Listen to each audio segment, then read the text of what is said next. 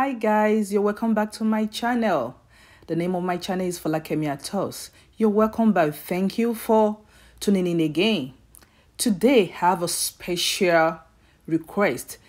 Due to so many people make requests for this jollof rice that in my previous video I did not say anything when I was cooking the jollof rice. This time I want to take my time to explain how I cook this delicious jollof rice. And this time around, for this jollof rice, I'll be using Mahatma rice. But feel free to use any rice of your choice. I'll be using Mahatma rice. I'll be using some shrimp, tiger shrimps. I'll be using some vegetable oil. I'm using Mazula vegetable oil. You can say the Mahatma rice, but you can use any rice of your choice. I'll be using some green bell pepper just for color, but this is optional. It's up to you. I'll be using some white onions just for garnishing too. I'll be using some tomatoes for garnishing. Then I already blended my pepper, which consists about four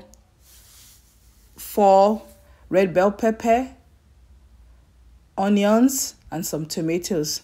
I've already cooked it and boiled it down, so that's what I will be using to prepare my jollof rice.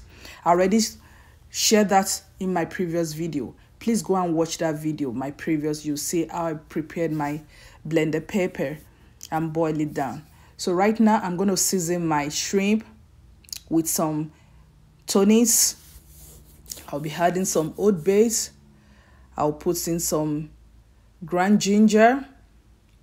I'll put in some allspice, grounded spices, or we can use any other season that we want to put in.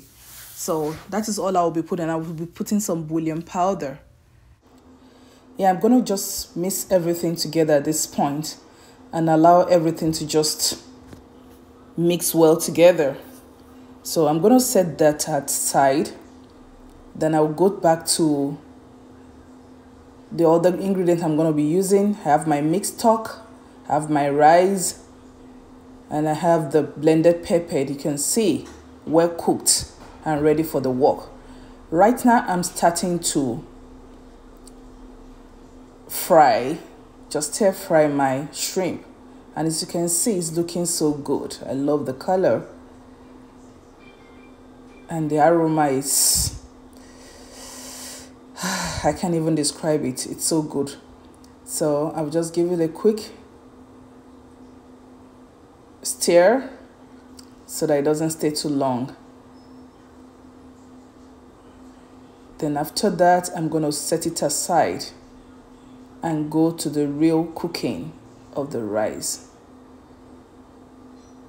I'm still going to use the same pot to cook my delicious jollof rice. So at this point, I just turn in my pepper and I'm going to cook it very well. Allow it to cook very well.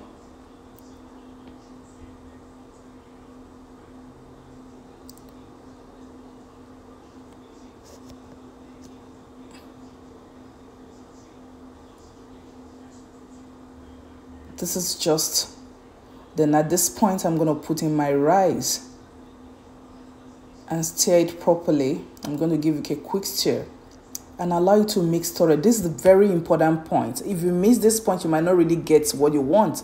So I'm going to cook it for some time, for like 5 minutes. I'm just going to be mixing it. Don't allow it to stay so that it doesn't burn.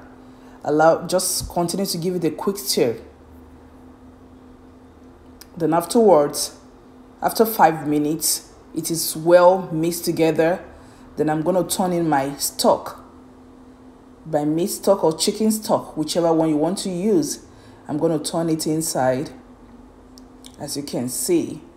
Then you can add in a little bit of water depending on the quantity of the rice and how you want it to be. So I'm just going to add a little bit of water.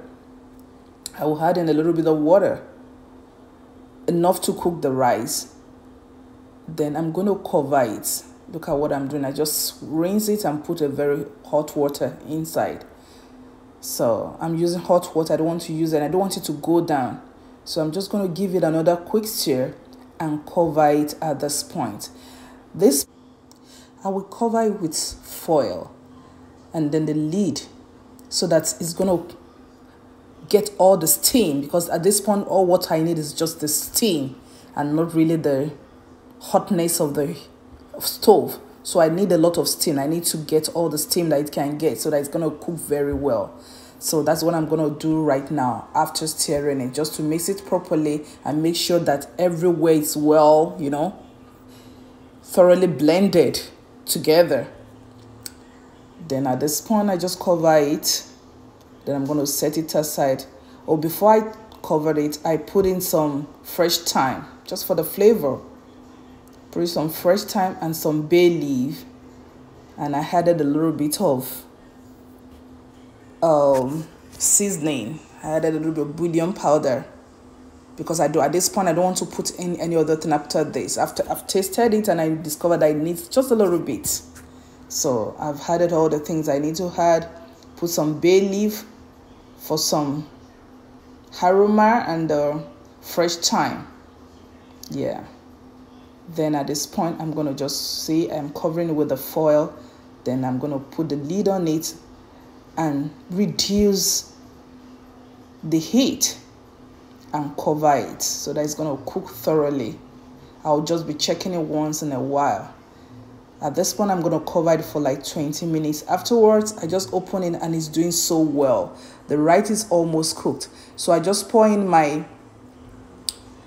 blended or crushed green pepper, diced green pepper, sorry. I just throw in my diced green pepper just for the color. This is optional if you don't want it. I just want that color, that green color.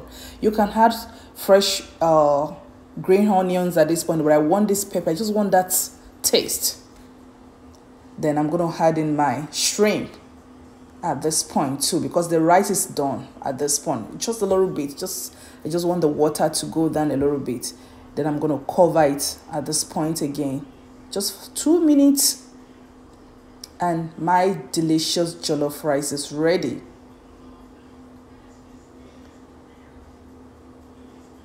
As you can see, it's looking so good. Yeah, I'm covering it back just for like 2 minutes. So at this point, the rice is fully ready. Everything is just the way I want it. It's not too hard, it's not too soft, and the rice is tasting so good. And I love the color, I love the taste, I love the texture, I love the aroma, I love everything about it. So right now I'm just throwing in my fresh white onions and tomatoes just for garnishing. This is purely optional, just for that crunchiness, and of course this is looking so good.